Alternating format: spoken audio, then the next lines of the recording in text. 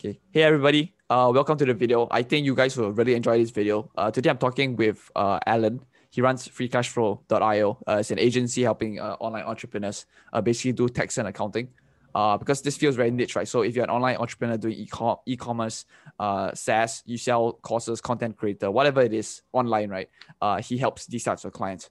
So today I think this video will be very of much value to you guys. Purely he's going to break down the top 10 tips, am I right, Alan, that e-commerce owners usually face with the tax and accounting, right? So he's going to go through it, and I think especially applicable, especially because he's in the US. So US GAAP law applies and stuff. So yeah. Okay. So I'll just let Alan take over from here. Yeah. Alan, go ahead. Yeah. Hey guys. And hey Jonathan, thanks for having me on your channel. So my name is Alan Chen. I'm a CPA, which stands for Certified Public Accountant. And basically I run an agency that focuses mainly on online business owners, e-commerce, SaaS or, YouTube streamers, those kind of clients. And we're very focused on basically helping them maximize their tax deduction, helping them have their books being ordered and, provide all kind of consultation for them. So Jonathan invited me on his channel to basically provide you guys with some tips. And I thought it'd be a good idea to gather, the top 10 most frequently asked questions that e-commerce owners come and ask our agency. So yeah, just want to give you guys some value back just before our tax season started. Yep. Okay, so Alan, I think I give you screen share so you can. Okay, go sounds ahead. good. Let me share my screen with you guys.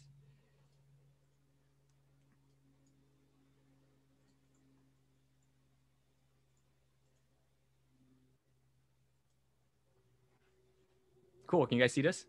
Yep, I can see. Yep. Okay, cool.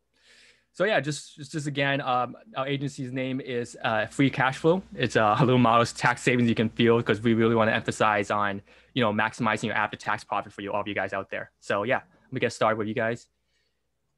Yep, so our topic today is going to be the top 10 most frequently asked e-commerce owners questions, and we're going to answer them all for you right here on this channel.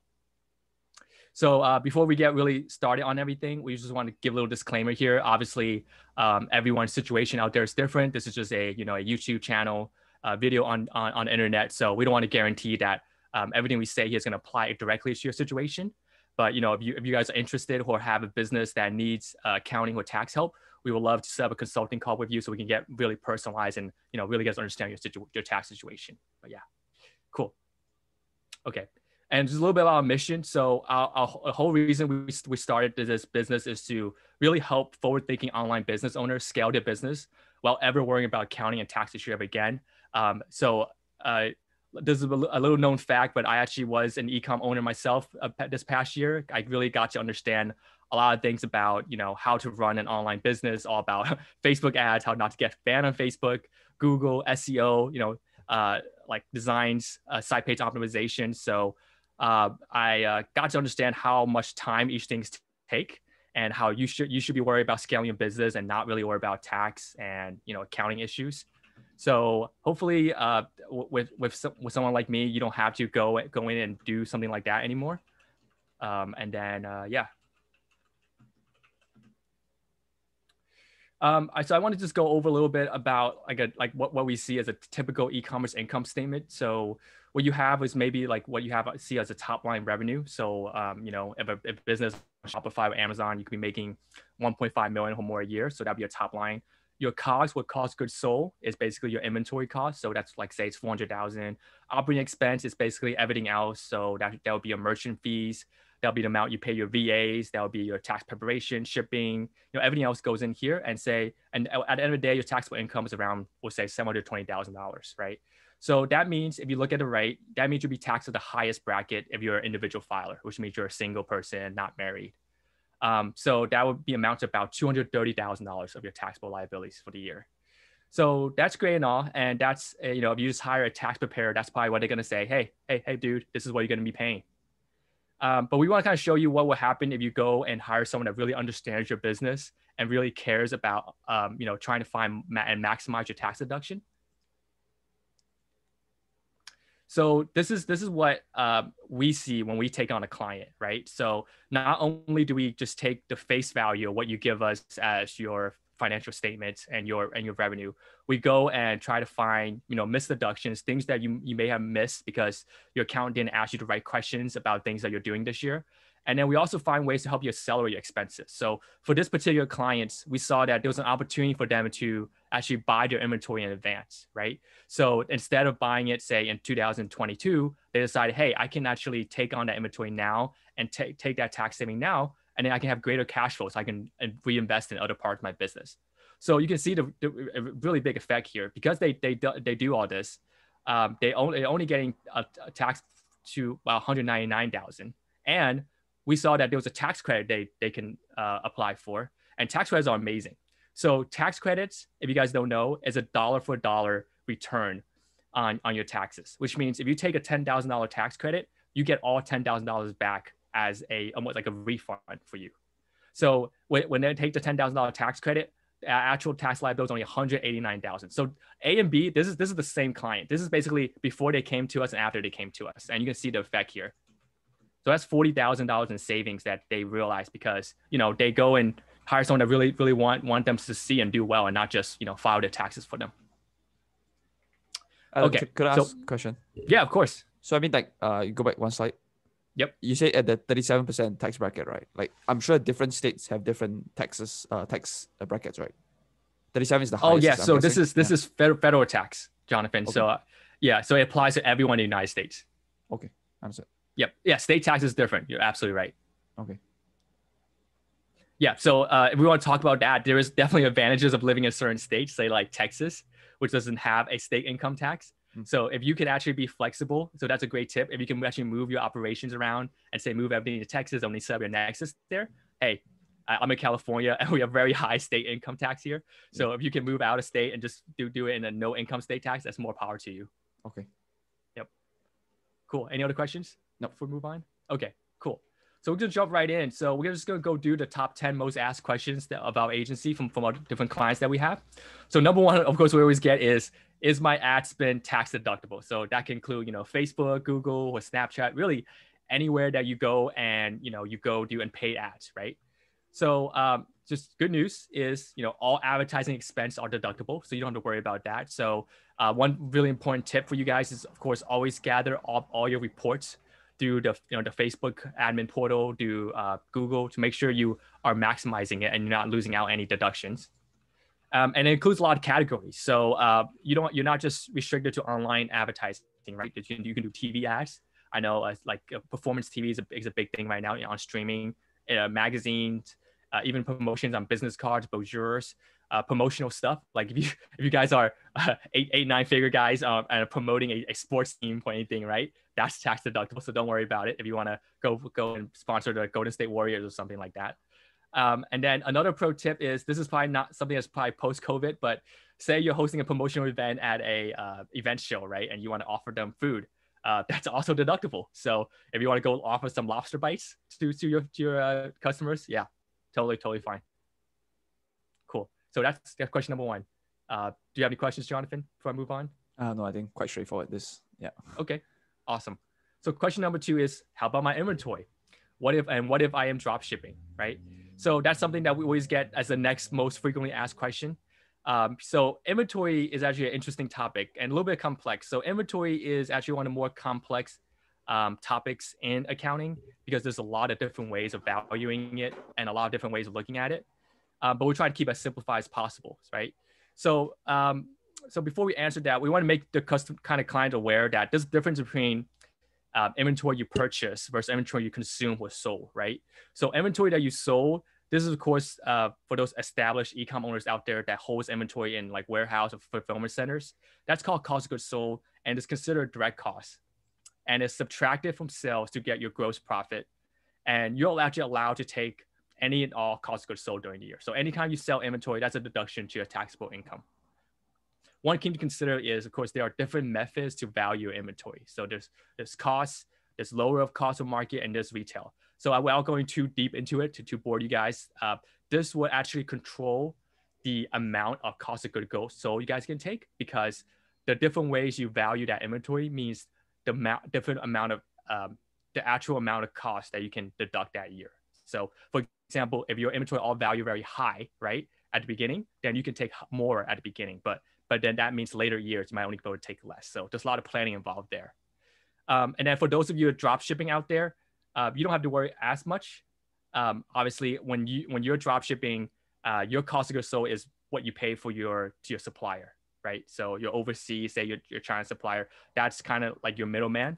So it still makes it very important to keep good records, right? Because I know from my experience, working with someone from China or overseas, they don't really supply you with much records. So if you're someone who has made it to 6-7 figures or beyond, this is utmost important to request some kind of purchase order or some kind of proof, because a lot of people, payment providers, and especially the IRS, going to want to see that you actually have a way of verifying and validating that this is the cost of the inventory that you purchased. So that's something to really keep in mind. Also, another value add is don't be afraid of having like obsolete inventory. Obsolete inventory is basically inventory that's dead, right? That you don't feel like has any value anymore to you. Obviously, you don't want that, but that is actually something that's also deductible on your taxes. If you get to a point where you can make a 100% determination that inventory is no longer worth any value. Okay, so that's inventory. I'm guessing yep. this. So just to interrupt. Yeah, of course. This inventory stuff, is this related to the accelerated deduction in the past slide? Yeah, really good question, Jonathan. This is so for someone that is looking to try to get back a little bit more after tax money this year. Yeah, buying inventory in advance is a amazing way of doing that, especially if you're a cash basis taxpayer, which I'm guessing most of your e-com owners out there. I would say the only case those would not be you is if you're over 25 million in revenue this year. Then you're forced to be in a accrual method. So there'll be a whole different case in that realm. But if you're a cash basis, there's a lot of ways where you can move things around, especially at year end, where it's all about cash, right? Cash goes out, it's an expense. Cash comes in, it's a revenue. So as long as your cash goes out in the right tax year, you can accelerate that expense and get more back possibly on your taxes this year. Okay. So, I mean, why would people not use accelerated? Like, won't they always use it since it's more advantageous to them tax-wise? Yeah. So that's a really good question too, Jonathan. So there's two reasons, right? When you accelerate your expenses, it's basically a planning move. So you're planning to gain that benefit now, but think about it. Next year during your taxes, you may not be able to make the same move if you don't have a similar inventory value, right? Because you already did that in the year prior. Yeah. So it's really about how you want your cash flow to go. If you need that cash flow now, first you can need it for next year, right? So if you're planning a big move right now where you need another $40,000 in cash to do other things, right? So you really want that tax refund to come back to you, then that's something that you can talk to your accountant to do for now, for the current year. Okay. And then the second reason is, of course, just a matter of cash flow, right?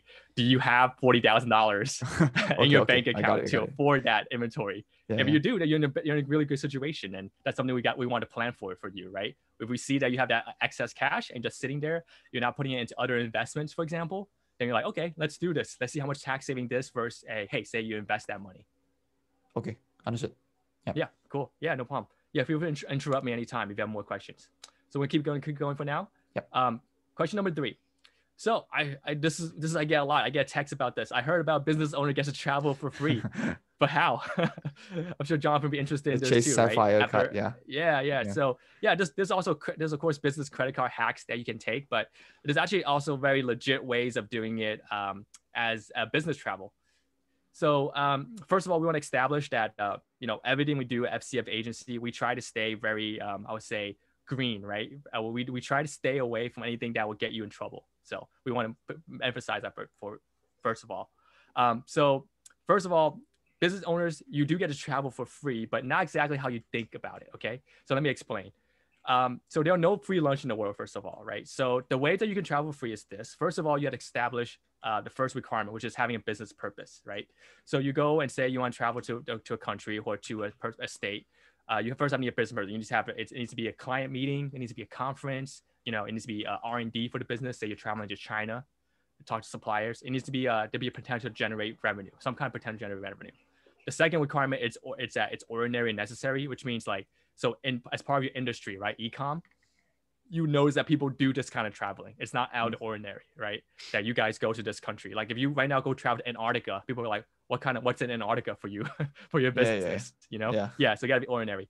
And another pro tip to mention, I don't think this is something that a lot of people know about, is domestic international travel is different. So domestic is kind of a all or nothing rule. So domestic, if you go and travel less than 50%, you don't. Sorry, if your travel is less than 50% business related, none of it is deductible. Okay. But if your travel is 50% or more, then you can deduct all of it. Well, international doesn't work that way. International is proportionate. So if you're 60% of your travel is business related, then you get 60%. 20% of it's business related, you get 20%. So you really got to make that differentiation if we're traveling like domestically in the United States versus internationally. So a lot of planning involved there. And the third thing is, of course, detailed record keeping. You don't want to get in trouble where, you're doing all this business traveling, but, of course, sneaking in some fun. But then IRS like, hey, I don't actually think this is a real business trip. I think you're just going to Cabo or Miami for fun. You don't ever want to get to that point and you can't prove it. So you want to gather all that vendor and client data, right? You're like, hey, I actually talked to this person. He's a representative that works for this company, and this is the time we met. This is the location. Here's my receipt. You want to have that kind of backup to make it so that you can sleep better at night, I would say. So yeah. Just to justify that, hey, I was at this business meeting. You just gotta keep records and a timeline, and then put in a file somewhere. Okay. It's exactly right, Jonathan. You want to make sure that you kind of jog that you actually did meet with that person, right? Whoever client it was. If you went to an event show, right? You have a brochure that says, hey, I've been to this meeting. This is the speaker that I was listening to, at this meeting. Yeah. What you do maybe after the speaker, maybe you go to K barbecue. That's on your time, right? But hey, you got that free travel out of it because that's part of business travel. But I'm gonna throw up an example actually next of how you can really plan for this. Okay. So Adam, a client, is a 7-figure nutritional brand owner, right? So he comes to us and say, hey man, I got this big trip that I always plan every year. He goes to us basically a nutritional brand trade show. And he always goes to Miami every year, but he says, oh damn, I'm so busy. I never have time for vacation. And I was like, hey, you can probably work that through the business trip that you're taking. That's what we told him, right? So we're like, hey, maybe you can spend the beginning and end of the days doing what you need for the trade show. But in the middle, you can kind of actually choose what you want to do. So, but basically, because he does that kind of planning where the beginning and the end of his trip is business related, the flight is covered. Because that's all IRS gonna see. Did you intend to go to that place for business reason? Yes. Did you, at the end of the day, did you finish your business and go back home because the business reason ended? Yes. Now, what you fit in between day 3 and 5, that's up to you. So as long as like we talk about, you keep all email confirmation, trade show schedule, name the speaker who you talk to, then you're gonna be pretty covered. You can be sitting on this little infinity pool on the right. And then really enjoying your time day 3 and 5, and there you go. That's the free traveling. And a little bit more tip here. When you do business traveling, there's a lot more than just travel and meals that's covered. I think that's what most people know about. You can actually, if you pay any gratuity like tips to people, your laundry, baggage fees, rental car, dry cleaning, those are all deductible as long as you do them during the business part of your trip. So get them done day 1 and day 2 and day 6 and day 7, basically in this example. So yeah, Jonathan, if you're planning a long trip, like to some country, like the Thailand or something, 10-day trip, right? As long as you're day 1, day 10, you're out there, teaching people how to do Facebook ads. Hey, day 2 and day 9 is up to you, bro. Okay. Do whatever you like. Okay. Yeah. So you should plan your seminar around that. Okay. Cool. So we'll move on from here. So we're gonna go to question number 4. So next question we always get is, how about driving, right? Mileage for business purpose. So say they go and drive for the purpose of going to post office or a workplace, warehouse, a business meeting. And yeah, that's totally deductible. So there's actually 2 ways of figuring this out. There's what they call the standard method and the actual method. So standard method is very simple, and I actually recommend that for all of you guys starting out there to do your taxes, to follow the standard method. And standard method is basically a rate IRS gives you. It changes every year. For 2021, I just looked this up. It's 56 cents a mile. It actually went down 1.5 cents from 2020. And basically all you do is you take the miles that you travel to and from the place of business, right? Record it and multiply it by that rate. And that's the amount of tax deduction you can take. So that's great. But then there's actually the more complex way, which is called the actual method. So the actual method is a little bit more complicated, but it actually could give you back more savings possibly at the end of the day, because the actual method basically lets you deduct a lot more. So I'll show you the next slide. So the actual method lets you take all these things, right? So you can take gas, oil, maintenance, repair, registration fees and taxes, license, insurance, vehicle loan interest, rental or lease payment, depreciation, garage rent, tolls, and parking fees. So obviously when you're doing all this, it's a lot more involved, but it's a great amount of categories you can take. But don't think that this is always going to be the better method. So I'm going to show you two examples of why we say this, okay? So first example is, so you have a vehicle that you're using about 18,000 miles a year, right? A business vehicle, and you use it for 90% of the time for your business, okay? So which means about 16,200 miles each year. So if you use the actual expense method, you basically go and log, how much gas and oil you take, registration fee, insurance, loan insurance, interest, lease payment, and total expense. So with that said, your total deduction is about 8,640, right? But then the standard mile method, which is a lot simpler, you're literally just taking the actual business mile you have, which is 16,200. You're timing by the mileage rate. Oh, this is my apologies. I should update with 2021, but for 2020 is 57.5, so a little bit higher. So then your total deduction is you get to take is 9,315. So you can see actually you're doing all this work, but actually the standard mile wins in this case, right?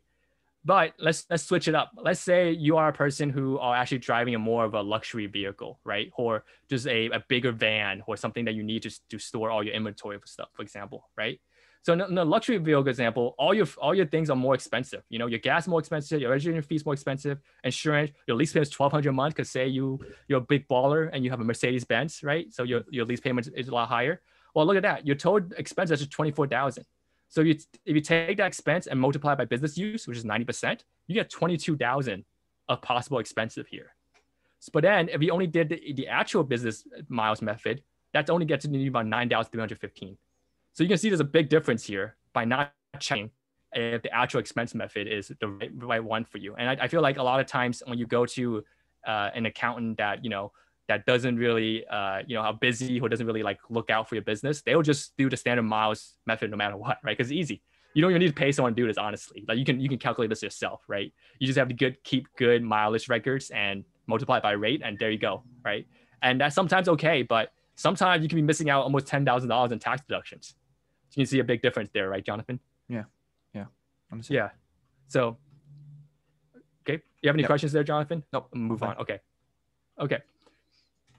So next we have, my business is growing. Question number 5. Can I hire family members to help? So we get this question a lot about, I want to hire my nephew, son, or, third cousin tries to move. Is that okay for my business? And that's actually a legitimate legal tax deduction you guys can look into, especially if you're running a family business. So it's a concept called family income splitting, right? And basically allows you to split your income so it doesn't all get taxed at the higher bracket. So it actually allows you to basically keep more of your after-tax profit. But it's one thing you got to watch out for is what they call the kiddie tax. So kiddie tax is basically in the 1980s, people started abusing this. They started saying, hey, I have a kid who's like 5-year-old. Let me make him an employee of my company and pay him $100,000 for, opening mail or some dumb things like that, right? Yeah. And IRS and Congress basically caught on and say, hey, you can't do that. That 5-year-old should not be first child labor law, should not be working for your company 80 hours a week. So you cannot pay $100,000 due to simple things, right? Yeah. So the kiddie's tax basically saying that whoever's working for your company, they need to be legitimately doing something for your business, right? They need to be running logistics, running marketing, and they need to pay a market rate for it. So basically they're saying no one's going to pay a 5-year-old $100,000, what they're saying. Therefore, if you try to get around this and pay a 5-year-old that, they're going to catch you and call it a kiddie tax, and you get taxed at your rate anyway. So it's not worth it doing it that way. So if you're going to hire someone, basically you need to hire someone that is actually doing work for your business. Okay. So just want to give you an example. So we have Steve, who is an e-commerce owner, making $300K a year. And this is a tax bracket that we have here. And basically he decided that, hey, I'm going to be hiring my daughter and then my nephew, Greg, to do 2 legitimate things for my business, right? So my Sarah's going to run social media for me, and Greg's going to do fulfillment. And I'm going to pay them $50,000 each. But you can see by doing this, the 100K now is allocated to the 22% tile and not to the 35%, which is what he would have got taxes for all $300,000 of his net profit. But by splitting it, some of it's only going to be taxed at 22%. So he realized the 13% difference in between those two brackets, which is awesome. And just it's something that you can definitely do if you have a lot of people working in your company. So don't be afraid to hire your family members to get them to help out. Okay. The next question we have, this one's really popular now that we're in the COVID environment is, I'm working from home. Well, what kind of deductions can I take? And this has been a very in-demand question in our agency lately. And we've done a lot of research on this, actually. And the good news we want to tell you is there is a home offer deduction that you can definitely take if you're an online business owner. And to qualify this, basically, you just got to meet two conditions. One is you need to have regular and executive use for your business, which means that the space has to be for business use only. So basically, it has to be an office space dedicated to your business. It can't be a nursery, it can't be anything else, right? It can't be your dining room also. It has to be a space that's just for that. And the second requirement is it has become now your principal place of business. So basically you can't have a home office and also have an office outside of this office also. So that's something you just got to keep in mind when you're when you want to take this deduction. And just like with mileage, there's actually two ways of taking this. There's the easy way of doing it, which is just taking, actually you get $5 per square footage. And then you get up to 300 square foot of your house, right? So you just 5 times 300, that's the maximum deduction to take. But then there's also the more complicated method, which is also called the actual expense deduction, which you can deduct the actual percentage of business use that your business take up in your home. So you can take up however much your business take up in your home, you can take a portion of your mortgage interest, any kind of taxes like property tax that you paid, maintenance and repair that you guys do, insurance, utilities that you do. So that's actually could add up to a lot of deduction that you can possibly take. So that's something that you want to really watch out for, especially if you are using more than 300 square foot of your home for your business. Yep. You want to see if you can talk to an accountant that can help you take some of these other things for your business, and that can add up to a lot more than the just the simple method of taking this deduction. Okay. Okay. Next, we have question number 7. Why set up an LLC? What are the benefits? So, without going too much into it, some of the benefits that you guys might know about, of course, the limited personal liability that you get. So, basically, I see a lot of people that starts out as entrepreneurs, right? That keeps everything in their personal account, and that's very dangerous, actually. Basically, if they say you run a toy company, right, and you get sued, right, because one of your toys is toxic, it's from China, and a kid gets sick because of it.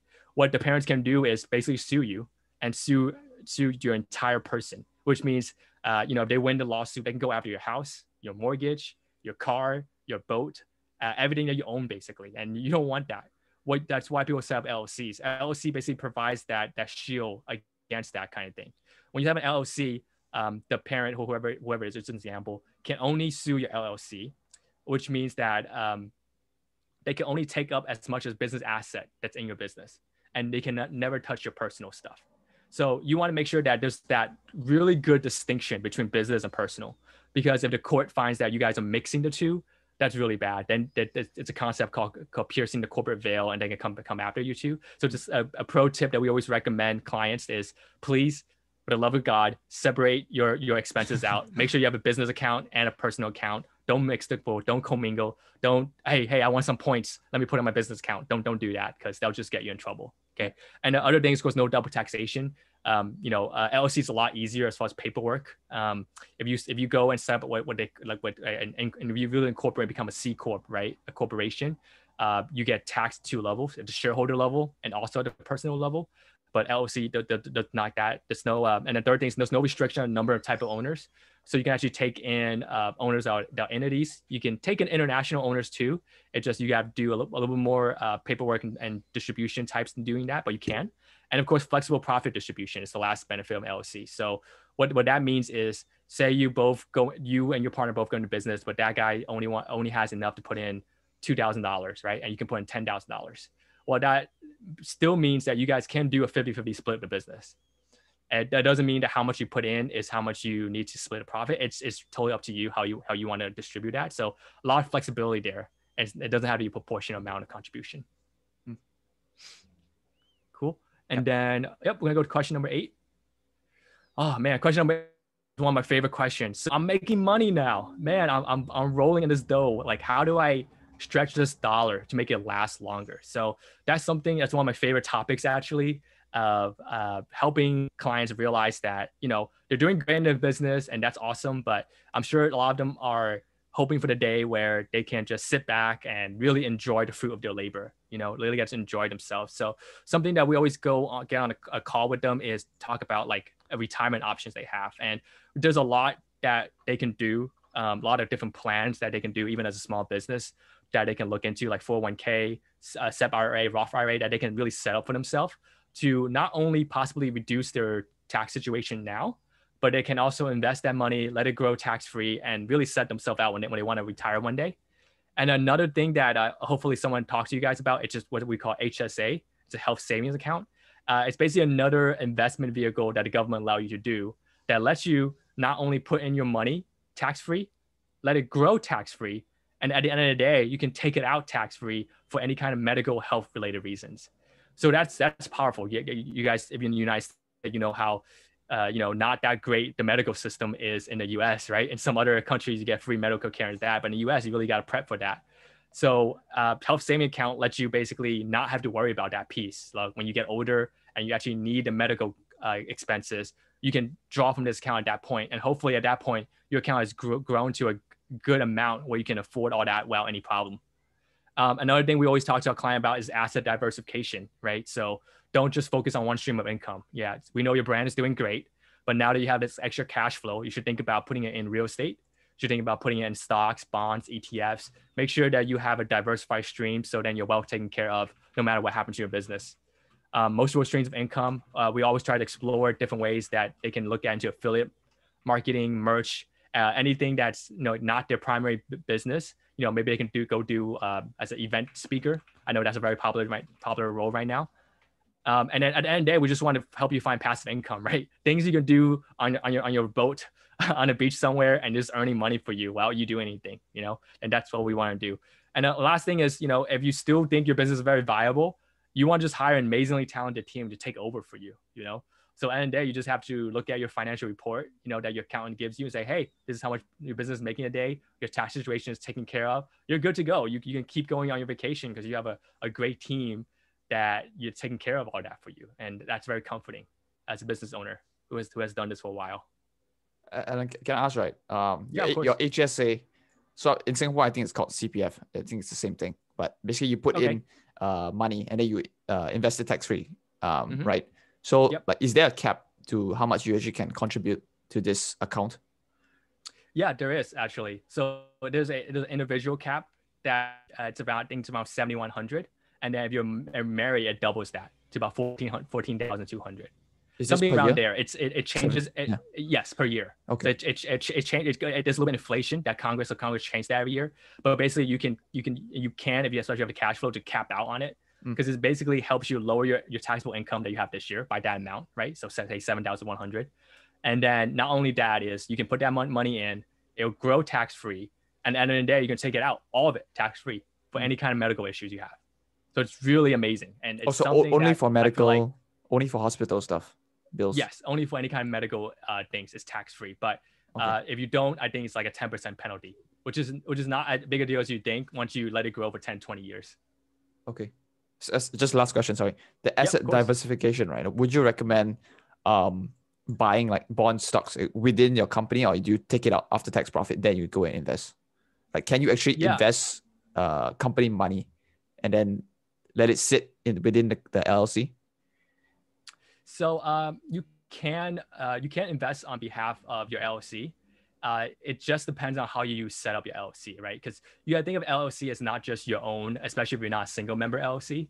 If you have multiple members in your LLC, you have a lot of partners, all those decisions you can make as long as you can make as a group, right? So what I'm saying is you can do that. It just, as long as you get along really well with your partners and your members, and you guys can always come to the kind of investment decision you want to make together, I would recommend this path. But I hardly see businesses in that setting, right? Where everything is just harmonious, where everyone just want to invest in the same thing, right? So say I want to invest in Tesla, but you want to invest in some other company, right? We might disagree, and because using company money might actually create more I would say controversy and argument, but you can. It's totally fine. But I actually would recommend that you take the after-tax profit of your own and invest it because you have more control over it. You Okay. can do more what you want with the money. That's my recommendation. Even if for example, like you are like sole entrepreneur, right? You're doing LLC, you're making like $4 million on Shopify per year. Does that still make sense, or you still should probably take it after tax profit and invest that? Yeah, so that's a concept that a lot of people don't know about. Is if you're a sole proprietorship, even if you have an LLC, not so but sorry. more like your one-man LLC, like you're the sole owner. Exactly. Yes. Yeah. Sorry, I misspoke. If you're a one-man LLC, they basically, what they call it is a disregarded entity. They're basically saying because you're only one person, the LLC really doesn't take as much effect, if that makes sense. It's like they see you as just an individual person, basically disguising as an LLC. Okay. If that makes sense. Yeah. You actually most of the time don't want to form just single member LLCs. You want to form a partnership. You want to form multiple member LLCs. So they, as in a court of law, they see you more as a legitimate business rather than someone who's just looking for personal liability protection and forming an LLC. So what I'm saying is, if you're just a single member LLC, they will treat it the same way. Okay. Whether So you invest as part of the company or yourself. Yeah. Yeah, you should just take it out because they're gonna make you take it out. Yes. Okay. Yeah. Yeah. So you can't hide that way, unfortunately. Any other questions, Jonathan? No, I'm okay. Okay, cool. I'll move on to the last two questions we have now. Number 9, something that a lot of people don't worry about is, of course, about sales tax, right? It says, should I be worried? And when should you be worried about sales tax, right? So one thing is we want to make sure that e-com owners are always scaled to a certain point. They start thinking about this. And it looks really troublesome at the beginning, right? So, and it creates a lot of compliance issues for companies that don't get a jump start on it. But there's good news. Most states have certain sales thresholds you need to meet before they will even go after you. So I would say that unless you're at, I would say like 3 to 500K mark, you really don't have to think about this. Really, like the only state that you kind of have to think about is just your own state that you have this kind of issue with. So say I'm in California, right? I would just need to make sure I collect sales tax for California customers. And then I need to file sales tax for California.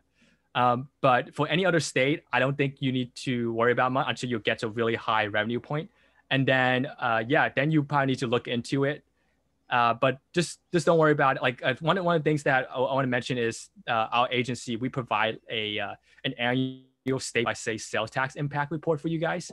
So what we do is we basically analyze your entire customer list, break it out into states and how much impact you have per that state, and when you actually need to be alerted to file for that state. So with that, you kind of know at one point you need to worry about it. And then if you don't actually meet that certain sales volume per state, you can just kind of forget about it. So yeah, not too much to worry about anyone that's making, I would say, less than 3 to 500K.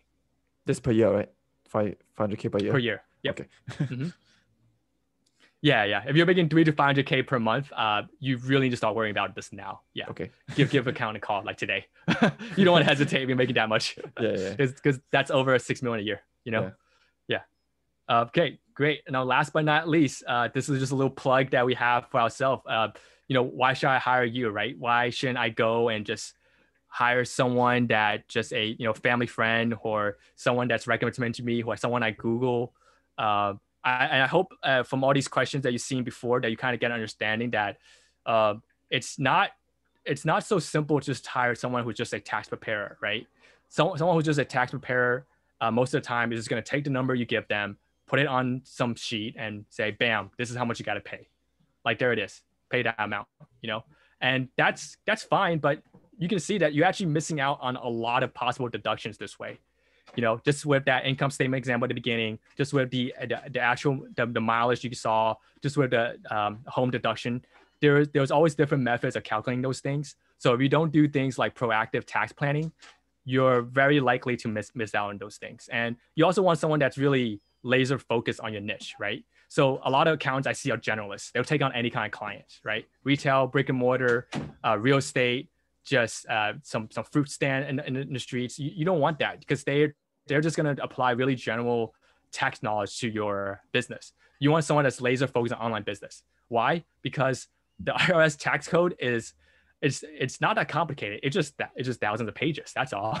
You want someone that's like only reading the part that's related to you. You know, if they're over there like talking about mumbling about things that's not related to your niche or your brand, that doesn't help you. You know, so you really want someone that's really like here to maximize your tax deduction. Like when our company setup, tax preparation is actually the last step. Like what we do before that is, you know, we prepare all your bookkeeping, we make it clean. We go into tax planning. Then we talk to you about what your goals are for the future, you know, what you want to do. And we really plan that out for 3 to 5 to 10 years and really see, hey, does that make sense in a legacy setting, right? And then does it make sense of how you want to retire and how you want to leave behind money for your dependents and your beneficiaries. So we really want to focus on that. So with that said, this is kind of like all the things that we prepared. We also want you guys to know that you kind of want someone that has that synergy, right? That does your bookkeeping, do your tax planning, your financial reporting, and don't need to go to different sources for different things. You want someone that can do it all and can just become a one-stop shop. So you don't have to talk to, no one wants to talk to 3 to 5 accountants, right, Jonathan? You probably only want to talk to one accountant that's just like, hey, let me just do one call and I get this taken care of and I could go on and do my business and go back on my boat, you know? So you don't want to go and have like 3 to 5 conference calls a month. It's like, hey, I need to talk to my bookkeeper here and talk to this guy doing my sales tax. I need to talk to this guy doing my tax preparation. Nah, that's a lot of headache, and you're trying to get rid of headaches, you know. So that's kind of why a little plug here. Just want to mention that, you know, we're not really just here to do your taxes. That's like the last thing we think about. We feel like if we had done everything else that we're supposed to have a deep understanding of your business, this would take care of itself as far as filing your taxes for you. We're really pretty much done. We actually have a lot of other questions that got submitted. Yeah, we have questions on the chat. Alan. We just want to mention things that our agency has seen. But you know, if there's interest, we can of course answer some of these other questions and maybe in another interview some other time. But yeah, just want to let you know some of the other questions that we may have gotten out from. I think Jonathan, your audience may have some questions too, right? Yeah. Let me open up the chat. Wait. Okay. So first question comes from Aaron. Okay, I won't say the name. For Aaron? Average ecom, from an average ecom owner, what are the easiest low-hanging fruit adjustments that you can do to save taxes, and how much can you expect to save? Yeah, that's a great question. So like 2 of the things that we always mention, if you just want kind of like low-hanging fruits, is your merchant processing fee. So a lot of people don't consider this when they're filing their taxes, right? So this is like basically the fee that Shopify charges you, or Stripe, or like a PayPal, and you can actually deduct all that fee they charge you. So if you think about it, you run like $1 million or $2 million business, right? And they charge you 3 to 4% of that.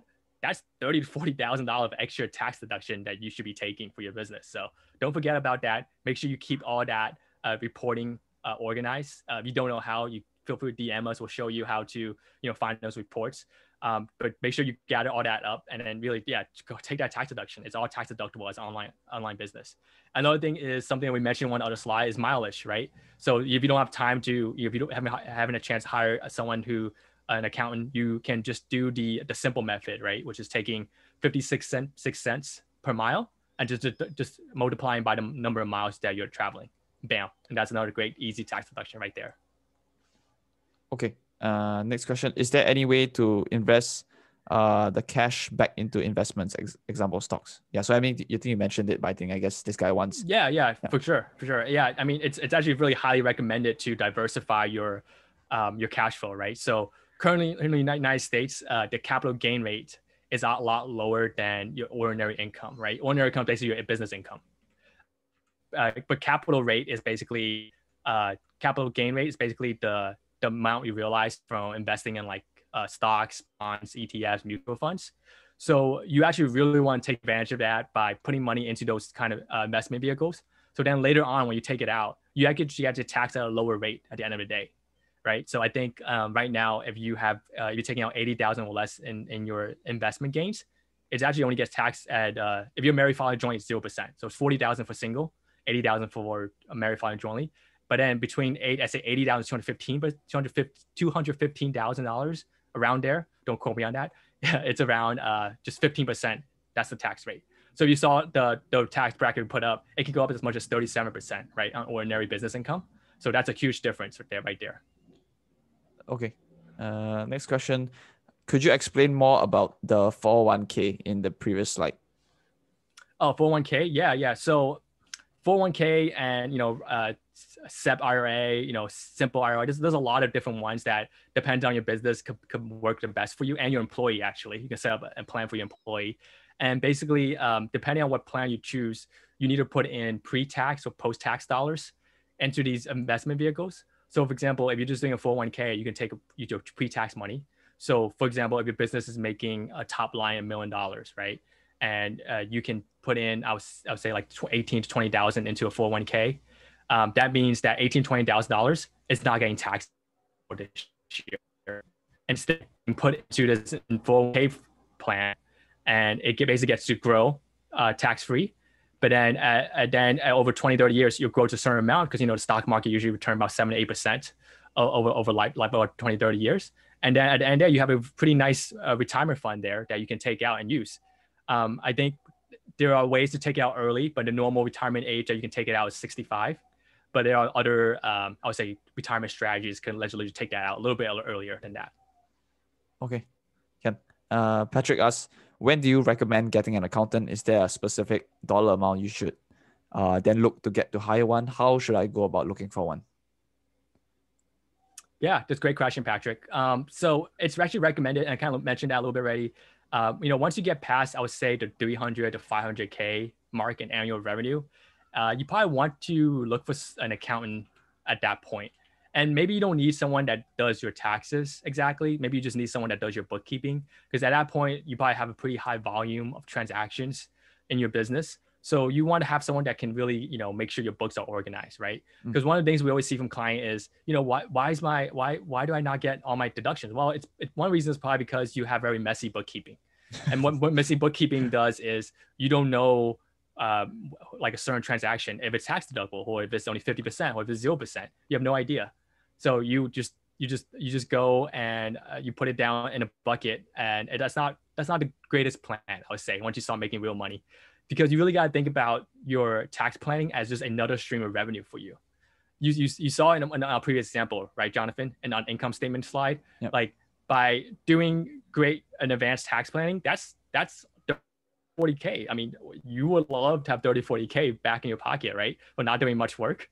And that's basically what happens. If you hire someone that really understands your business, you can just get that back, and you're not doing that much more.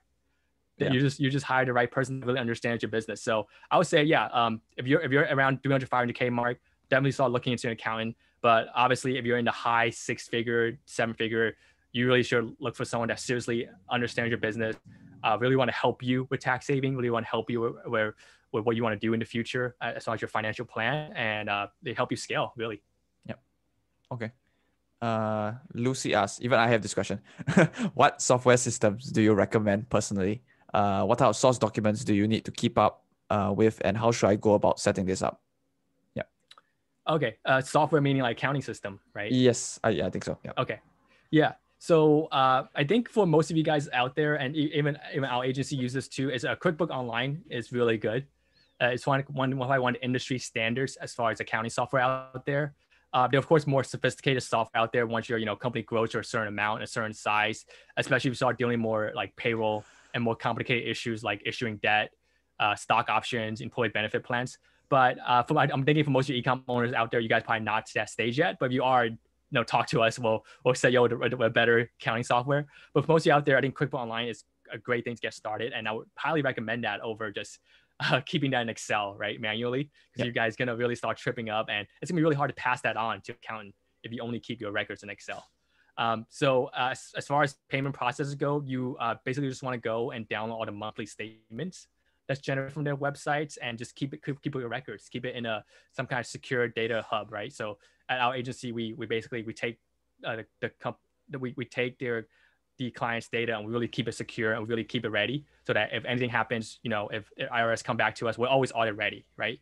So if you ever get flagged, and you might, if you start making 7 figures, don't worry about it, right? If you hire the right person to watch out for your finances, all your documents, all your backups is ready to go.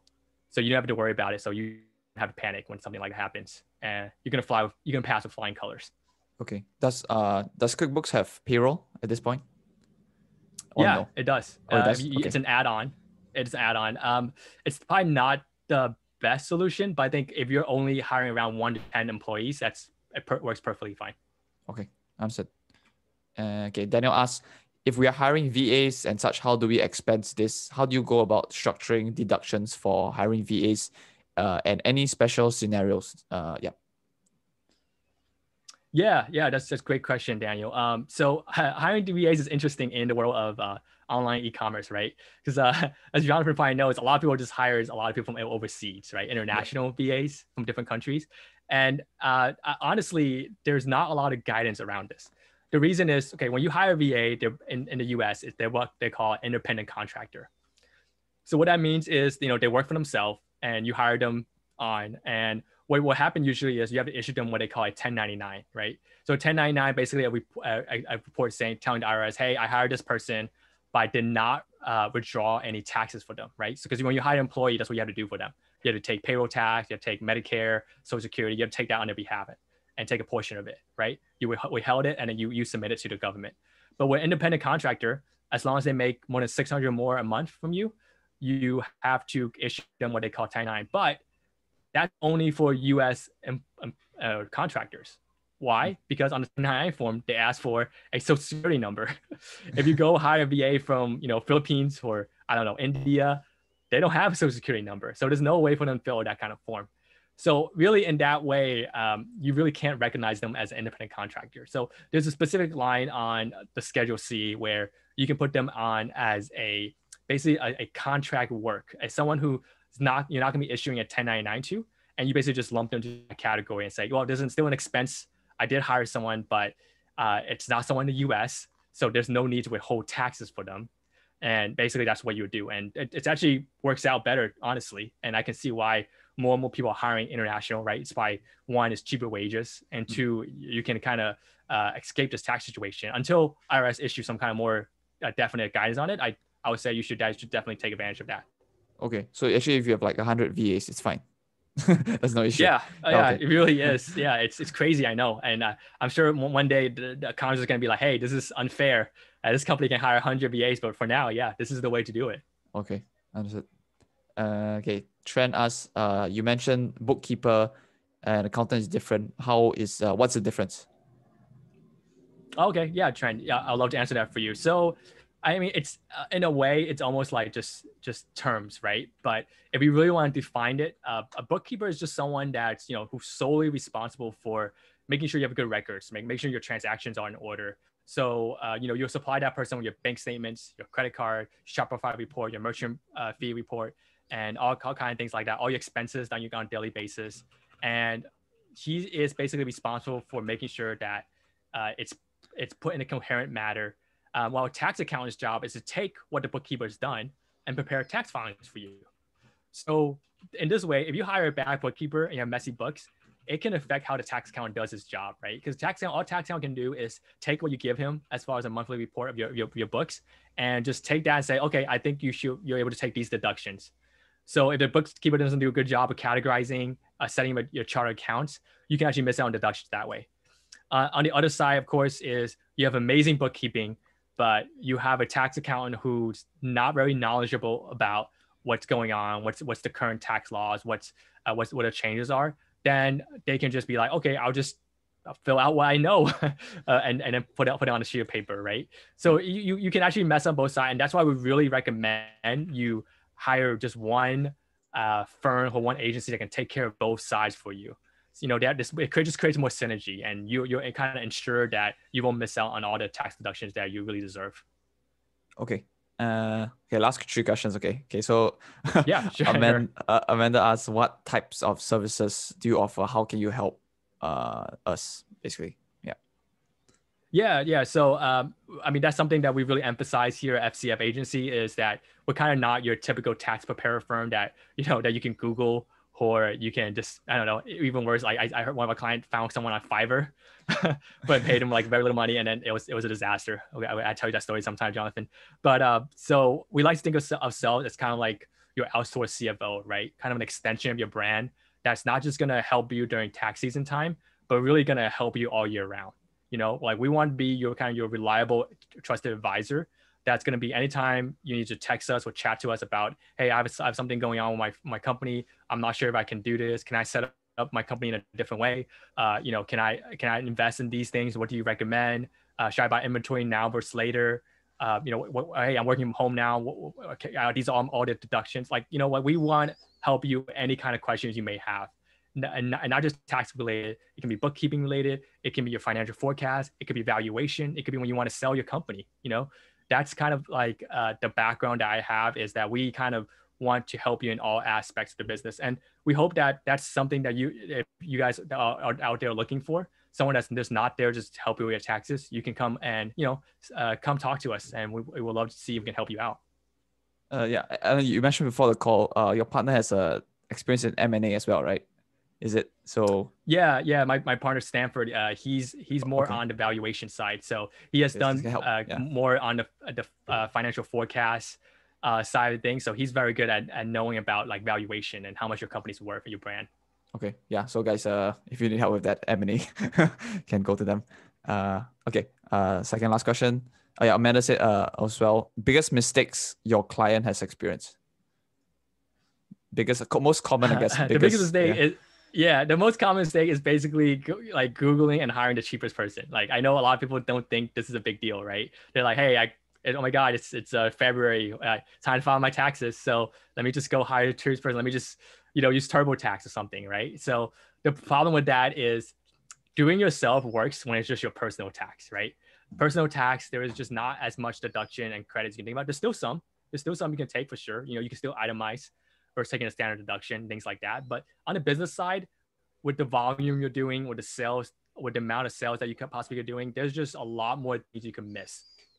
And missing it it hurts. It hurts. We have clients come to us that have missed, tens of thousands of deductions in prior years. And they're like, I can't believe this, like, they didn't check this, they didn't do this. And I'm just like, well, you went and Google, or, you asked your family friend for who they did their personal taxes, and you hired that guy. That guy's not going to know what you are. They're just going to treat you as a personal tax preparer, like person who just needs like someone to fill out some forms for them. Yeah. Yeah, really. Yeah, like honestly, just be frank with you, Jonathan. Filling out the form is not the hard part. I can teach you right now to fill out some forms, right? Yeah, I can teach you how to fill out this form. You can watch it on YouTube. Yeah, you can YouTube it. Like, you seriously, like, you can go right now and search on YouTube for someone that's like, hey, how do I fill out my tax form?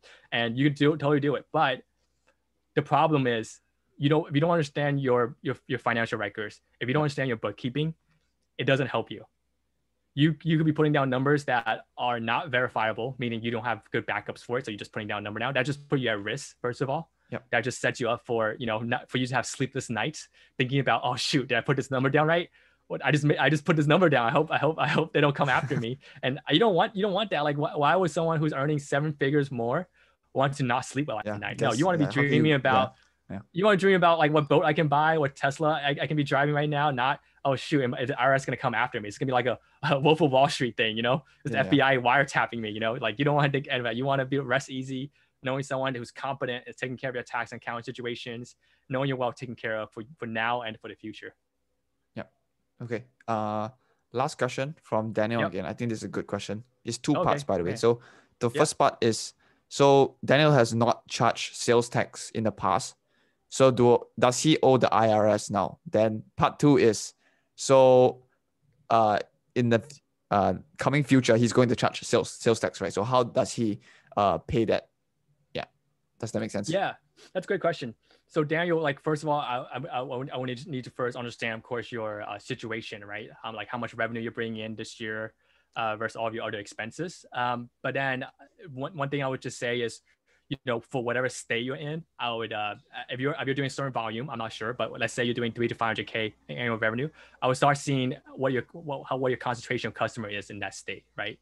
So I would say if I'm in California and I have 30% of my customers that's in California, right?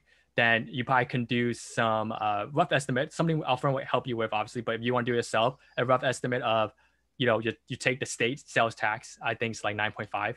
And then you multiply it by the amount of revenue you have taken for those customers. And you kind of get a rough estimate of how much you probably owed the state. So if you want to be in compliant, if your business is growing and you're not, scaling down or anything, you probably want to set aside that amount of money in an account somewhere. So then if you do get in trouble or anything like that, you do know that this is the amount you need to set aside, reserve for it, so you can pay for that taxes. And as far as your second part of the question is, okay, now you want to be compliant, which is great. The government love people who self-report. They love people who just like show up like, hey, I volunteered to pay my taxes. Please don't come after me. They love that. They're very forgiving for people like that. So if you go and now say, hey, California, I want to start filing my taxes, that's fine. Just just sites and forms you just got to fill out and just become compliant. Get basically a permit to sell is what they call it in the state you're in. And then, you'll be set up and on your way. And those are things our agents can help you with. We can also help you turn on those features in Shopify if you don't know how.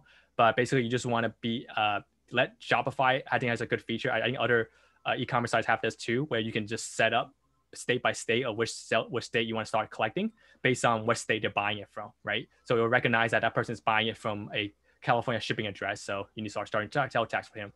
But if he's buying from a Texas shipping address, then you wouldn't collect sales tax for him until you get to a certain threshold of customers in that state. Hope that answers your question. Okay, then I hope it's okay. Okay. Yeah, let me know if it doesn't. Yeah. You can always contact me later. Okay, Ken. Alan, I really thank you for your time. Giving the audience like tons of value and stuff. Okay, now feel free to plug your stuff. How do people find you? How do they engage with the services? Thanks. Like, there's so many things to think about. So yeah. Yeah, appreciate it. So I just want to mention, like, we love helping online e-commerce owners. Like that's kind of like our passion and kind of like what I got myself into, especially when I was doing e-com last year and saw all the headaches that tax and accounting and compliance that was having a toll on these 6-7 e-commerce owners that should be enjoying the success that they have from figuring this stuff out themselves, right? You guys do SaaS as well, right? Like software companies. Yeah, we also do that. And basically any online business that you collect money over the internet, we help you with, because that's our main focus. So if you are one of those companies out there that haven't really have a good grasp on your tax and accounting and bookkeeping, I highly recommend you guys just set up a free consultation call with us. I'm not sure if it's still on the screen, Jonathan, but basically I have my contact information on there. It's Alan@freecashflow.com. You want to just email me. And then I also have a Facebook page and Instagram. Feel free to use any channel you guys want. Okay, let's simplify. Where do we find you? Where's the number one place? Yeah, you can just email me. I think that'll be probably the easiest. And then, but I mean, you guys feel more ready to set up a call. We also have our site where you can just click on it and set up an appointment with us directly. And then we'll just jump on a free consultation call with you. We'll understand your situation and we'll see if we're a good fit together. And we'll go from there. Easy as that. Okay, Ken. Thank you so much, Alan, for your time. Yeah, guys, we've come to the... Okay, so Alan, stop. You can stop sharing the screen again. Yeah, we've come to the end. Thank you guys for watching to the end if you're still here. Yep, and thanks, Alan. You guys can find them at freecashflow.io/opt-in. Yeah, so I'll put the links and stuff in the description as well. And I'll put... this video is very long, so I'm going to put the time frames so you guys can press the questions by questions as well. Yep, okay. So that's pretty much it. Okay, thanks, Alan, for your time. And I'll stop the recording now.